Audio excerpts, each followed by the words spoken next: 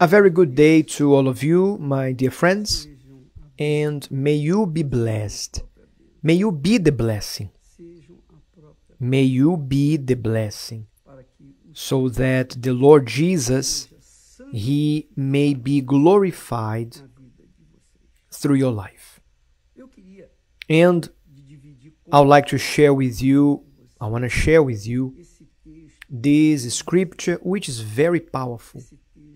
This scripture where you find in Luke chapter 17 that talks about the healing of the 10 lepers. Apparently, it's a very simple passage because there is not much to be explained because the story already explains itself, but there is a small detail that you need to know about. Yes, you need to know about it, because this small detail makes the difference in the healing of these 10 lepers. And the Bible says that Jesus entered in this city, and 10 lepers, they were standing from afar, and they were screaming, "Lord, have mercy on us." And then Jesus immediately told them, "Go, show yourselves to the priests," because only the priests had the authority to say if the person was good and they could go back to society or they should remain away from everybody. Only the high priest had this authority. So the scripture does say that all of them were healed. The 10 lepers, they had faith to be healed immediately, even before presenting themselves to the high priest. But the Bible says that one of them, seeing that he was healed, returned with a loud voice, glorifying God. Returned with a loud voice, glorifying God, and fell down on his face at his feet. He fell down on his face at his feet, giving him thanks. And he was a Samaritan who was or never got along with the Jews. And Jesus answered and said, "Were not there 10 cleansed? But where are the 9? Now here, Jesus actually add to this, saying, "Arise, go your way, your faith has made you well." And there is the greatest point of all.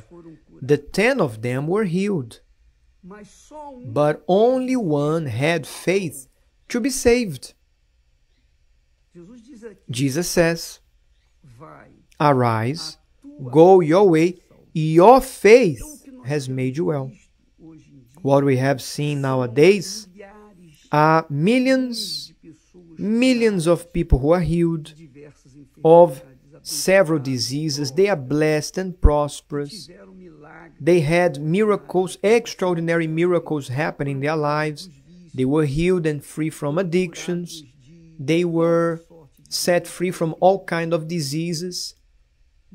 But Jesus says to that one leprous man, or former leprous man, who returned, giving him thanks, saying to him, "Were not 9 or 10 actually who were healed? Where are the other 9? Why only one returned to give him the glory, to recognize that it was God who did this great miracle and recognize him as Lord?" And that's why Jesus told him, "Go, because your faith has made you well." 10 of them had faith to be healed, but only one had faith to return and receive salvation. Now, friends, I ask you, what it is that you want?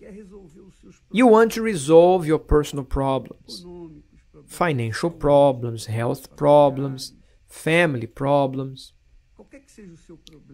Any kind of problems, you want to resolve them, right? Every single one of us, we want to resolve our problems. But what shows here is that the majority of the people have faith to resolve their problems, to receive the healing, to prosper. They have faith to be made new, and on and on. But they do not have faith to be saved. And here is the small detail. They have faith to receive everything, but they don't have faith to be saved or to maintain themselves saved or to maintain themselves alive for eternity. Because only those who are saved are the ones who are healed for eternity. But those who are sick, those who receive miracles and wonders, they don't have faith to be saved. These, they will live their lives only of this world that passes. This world passes, and so does the blessings. And that is the teaching that I learned, and I have been learning, and that God has been revealing it to us. Many are called, Jesus said.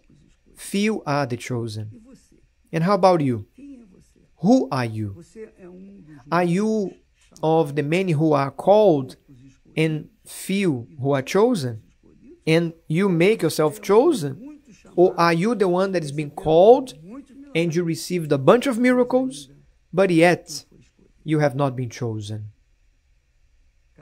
Each one knows of their own. Each one has to judge their own faith, because we are speaking of faith.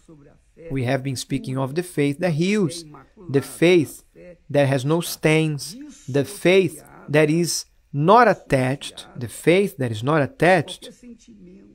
not attached with any emotions, that is not affected by the bad conscience, which is the faith that saves. And there are people who are set free from their evil, or from the evil. They were free from all the disgrace, from all of the problems. They had their families restored, and then after they just threw everything to the side. And they lost also their salvation. And one of the lepers, just one, was saved. From the 10, only one was saved. So think about it. God bless all of you.